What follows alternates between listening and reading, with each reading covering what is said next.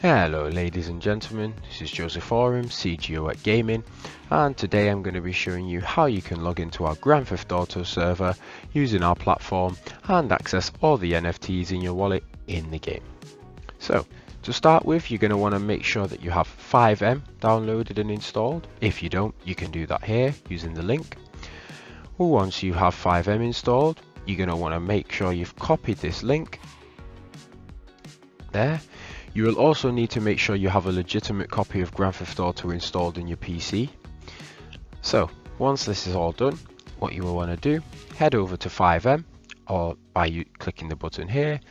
This will open a website page that will give you the link to the server. You can hit connect. I don't need to hit that because I already have FiveM opened, but obviously if not, that will take you directly to FiveM. Next, once you're in FiveM, you're going to want to go to the gaming server.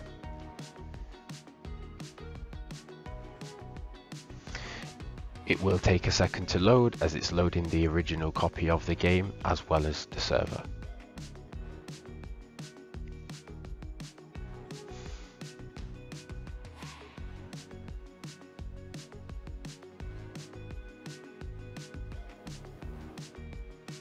Once you enter the server, copy and paste the token link that you copied before into there and press login.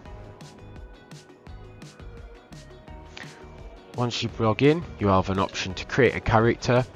As you can see, you get 5 character creation slots, but as I have already created a character, I will select my character here. And now I'm successfully logged in the server. Once you want to access your NFTs while logged in the server, you press M to go to the Gaimin UI, hit weapons, and as you can see, all your NFTs in your wallet are now available in the platform as well.